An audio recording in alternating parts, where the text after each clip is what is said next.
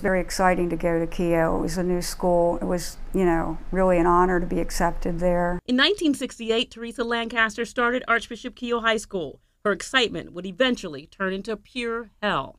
I sought out the help of Father Maskell to help patch things up between myself and my parents, and that's when the abuse started in the fall of 1970. Father Joseph Maskell was the school's chaplain.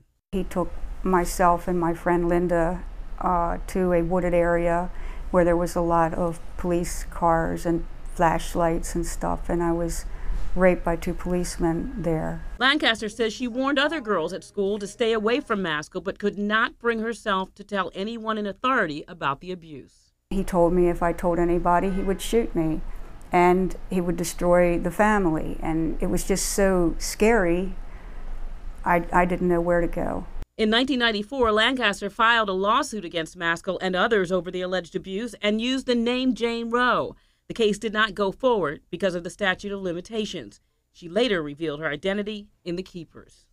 I had received threats, actually, and now I'm at the point in my life that I'm not afraid anymore, and I just think it's so important to get this story out there that I'm not going to hide. Lancaster plans to share her story as much as she can.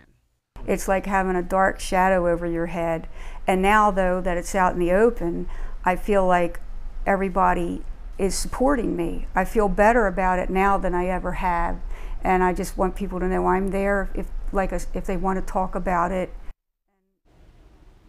And 20 years after filing her lawsuit in 2011, Lancaster went to mediation with the Archdiocese. They listened to her story, apologized, and gave her $40,000. Maskell was never charged and died in 2001. Tomorrow we'll talk to Lancaster about the impact telling her story has had. Lisa Robinson, WBAL-TV 11 News.